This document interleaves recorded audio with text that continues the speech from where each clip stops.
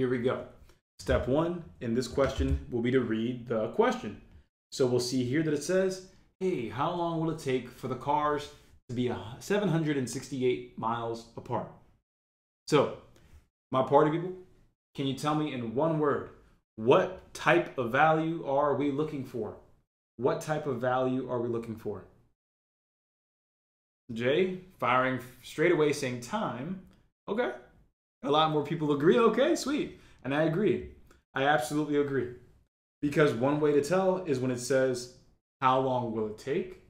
And another way to tell is if we look at the answer choices, they all are time values. They all end in hours. So for sure, we've begun the question. Even if we're super anxious and we have no idea what's going on, we can get that first of many wins that we're going to need to go our way to get this right. So step one, we are looking for time. Blank hours. Now, yeah, it has hours, and this is the second question in a row, but again, this may change very quickly. So that's why we need to repeat the correct and proper steps, checking and verifying every time. Now, step two, let's read through the information. The first sentence here says, two cars starting from the same position begin traveling in opposite directions. So for those of you who are here for the first time, that's actually a very important piece of information. And I'm going to highlight this for now, and I'm going to come back to it. Notice that this sentence doesn't have any numbers, with the exception of two cars. But again, this is very important. They start from the same position and travel in opposite directions. We will come back to that piece of information in a moment. So the first number that we truly see will be that car A travels at a rate of 80 miles per hour, and then car B, 112 miles per hour. And then we have this last number over here, 768 miles apart. Going through math isn't the easiest thing in the world. So before we continue, I wanted to remind you that we have a plan set up for you start to finish to make sure that your math is all taken care of. It starts with the math basics. That's going to cover all of your fundamentals. From there, we have designated arithmetic, reasoning, and math knowledge courses with over 15,000 practice questions and step-by-step solutions to help you reinforce and build that confidence step by step. And then to test that confidence, you're going to have a gauntlet of practice tests waiting for you to take with step-by-step solutions included in each one. So that's how math works. Start with the math basics, because if you're having trouble with decimals, fractions, negatives, any type of number, well, that's attributed to your fundamentals not being set and secured. So always remember, your math basics comes first. So we'll definitely want to write these values down. Let's go ahead and do so. Let me grab this highlighter here. Let's grab perhaps maybe a darker gray if we can. All right, let's try that out. So we see that car A, 80 miles per hour, car B, 112 miles per hour. So we'll see that we have car A, 80 miles per hour, car B, we see 112 miles per hour. Don't mind him breaking any laws. And then lastly, we have 768 miles apart. All right. John, I love it. You've been paying attention. You know exactly what's going on. I love it. So what do we have here, my party people? Let's zoom on into the information here. Right over here, where we see A and B right behind me. What are those types of values? Miles per hour. What are those values going to be? Right? Yeah, those are both going to be rates. Because again, a rate is given away by basically conjoining two units, saying how much of this for every one of that. 80 miles for every 1 hour. 112 miles per 1 hour. That is a rate. So we have a rate here. Let me go ahead and grab our colorful friend here, blue. So we have a rate here and a rate here. That might be an issue. And again, that's going to be rooted in the green highlight. We will talk about that in a moment. But lastly, right over here, we have 768 miles apart. My party people, what kind of a unit is that? What kind of a unit is that?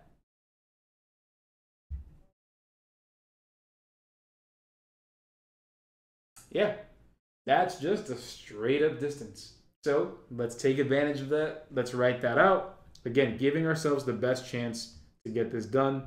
This is a distance, and let's circle that. So now that we've identified, again, what we're dealing with, now we can look at the grand scheme of things. We're looking for the time it takes for these two cars to get 768 miles apart. They are driving in opposite directions. We have the distance, we have these two rates, we're looking for time.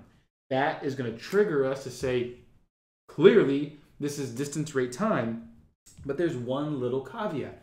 The question is, what do we do with the rates? And so this is a quick little crash course. And so what I'm going to do now is I'm going to let you know that this comes from Arithmetic Reasoning, Unit 5. This is Arithmetic Reasoning, Unit 5. So if you were in the program or just started the program this week, so don't worry if this is a little confusing. You're going to find everything you need. Lessons, guided practice, speed drills, practice tests in the course Arithmetic Reasoning, Unit 5. Here's what we're going to do with those two rates. In the case that you have two rates, and again, we're talking about two objects moving at the same time, simultaneous movement. When we're going in opposite directions, to get that total distance, you add them up. You add them up. If we're going in the same direction, we subtract because we are trying to ignore the overlap. We're trying to ignore what they've both traveled. We only want the gap between them. So if we have this car taking 3 miles this way, this car going 1 mile this way, we subtract to get the gap of 2 miles.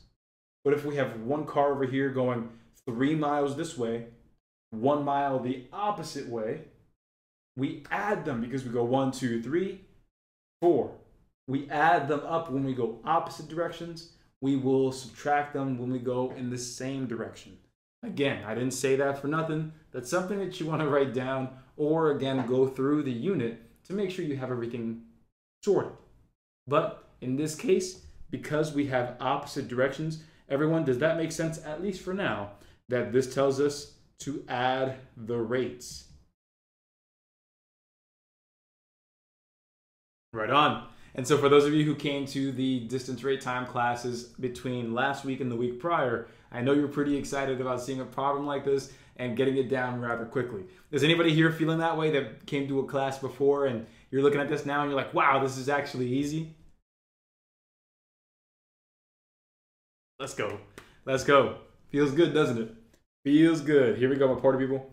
So the distance that we're trying to travel, again, is given to us right here. It's 768. So we'll fill that in. And then we have our rate multiplied by time. Our rate that we're given is going to be the sum of these two rates given to us. So if we add these together, we are going to have ourselves 192 miles per hour. That is the true combined rate because, again, opposite directions, that's what's going to tell us that their combined distance is the sum of their distances. So there we go, 192 miles per hour multiplied by time. And so lastly, what we need to do is go ahead and divide both sides by 192. Is anybody here intimidated by dividing these two large numbers? Is anybody here intimidated by that? Kendi, being honest, yeah? Feeling a little intimidated? Anybody else? Be honest. Again, this is where we grow. We need to be honest about the apprehensions we have. If we're not honest about that, then it's going to be a lot tougher to grow. Not me after mental math practice. I love hearing the attitude like that. So here, for those of us with not much mental math experience, here's a nice little thing. When you're dealing with larger numbers, estimation can be your friend, but you have to know how to estimate. So here, what I'm looking at is a value that's pretty close to 200, 768. Since I'm rounding to the nearest 100, I'll round that to the nearest 100, 800. So it looks like we have about 800 divided by about 200. My party people, if you wanted to make your life a little easier, having a good guessing number to start with, how many times would you say 200 goes into about 800? How many times would you say 200, about 200 goes into about 800? How many times do you think 200 can go into 800 or 2 into 8? What do you think we should start with? So I saw one person say 3, but the majority here is saying 4. Now, just to reinforce, just to help you, reinforce why that may not be the best, 200 times 3 is 600, whereas 200 times 4, that would be 800. So that would place us right around. And so let's take a guess. Let's see if we're close, because that'll help us see whether we're at 4 hours or 3.5. That'll help us see. So here we go. We'll try it out. 192 multiplied by 4, and we get 2 times 4 is 8. 9 times 4 is 36. 1 times 4 is 4. Carry the 3 is 760. Oh my gosh. We got lucky. We could have been off by a little bit, but we got lucky. And so here, boom, there it is.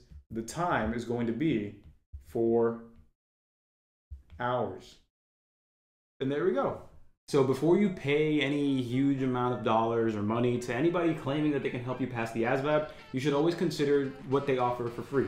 With us, we're going to be offering our full program for free for a full week. All you got to do is do that right there or scan that QR code and you'll get access to all of our classes, practice problems, courses, everything for a full week, so you know exactly how it works and you have the exact confidence that you need to raise your score. Get started now. I'll see you in there.